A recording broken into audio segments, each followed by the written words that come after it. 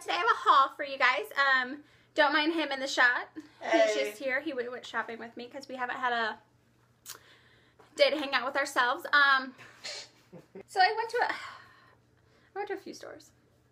The first store I went to was Macy's. I went to the MAC counter. Okay, so the first thing I got was my very first MAC lipstick. I'm wearing it right now because I tried it on in the store.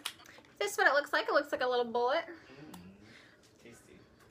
I just had to reapply it, but I know it looks black on the camera. But it's not, I promise. It's like a really deep. And then I went to Forever 21. I just bought a couple things. Like they had a few sales going on. So I bought a white cardigan. You guys know I have the black one. And I needed a new color, so I bought a white cardigan. I like my cardigans to be a little bigger, so I bought this one in a large, so I bought it in a size bigger than what I would normally get. It was only like $8.50. And then I bought some shoes that were on sale. They're cute little flats. And then I ended up going to Sephora. I only bought one thing from Sephora because I bought the original Beauty Blender, but the micro ones. The micro mini ones. I thought these would be great for under eye circles. Look how little this is. Oh my god. Touch it.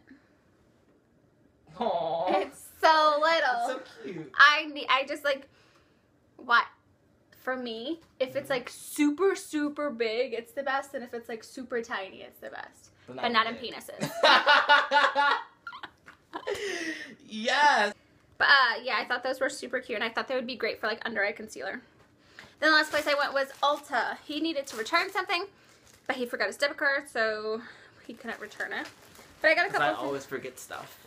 He does. So what I got from Ulta is the Baby Skin Instant Pore Eraser. I wanted to try this for a while, and what was I gonna say? I wanted to try this for a while, but the Smashbox has a new one. It's like the purple primer that I've tried before. I love it. But I really wanted to try a cheaper brand just to see if it worked just as well. But if not, I'm going to go get the Smashbox one my next paycheck. And then I got, you know, like Ulta's all the time doesn't have like name brands of like certain things. This is the Elite Tangle Ease. It's supposed to be, I guess it's supposed to be a knockoff brand of the Tangle Teaser. But this one has a handle. I figured I would try it. It was $10.